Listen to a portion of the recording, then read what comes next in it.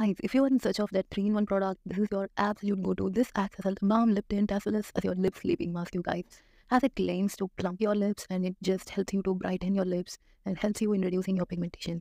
That aspect of it is a complete gimmick, I would say, because it does absolutely nothing in reducing your pigmented lips or brightening your lips. No, absolutely not. You can use this as your lip tint, lip mask, and as well as your lip balm.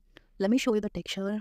Well, this is how the texture looks like. It smells delicious, you guys. It smells like a jar of berries, I would say. However, this is not an alternative or a dupe for Laneige lip sleeping mask. If you are in search of a cream-based lip sleeping mask, this is not an absolute go-to, I would say, because the texture is so unique, which is compared to Himalaya lip butter. I would say, yeah, it is exactly like that. If you have ever used Himalaya lip butter, the texture is exactly like that.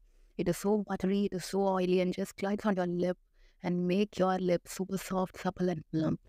Apart from that, it has absolutely nothing when it comes to lightening, brightening, depigmenting, and stuff like that. It is just a gimmick, I would say.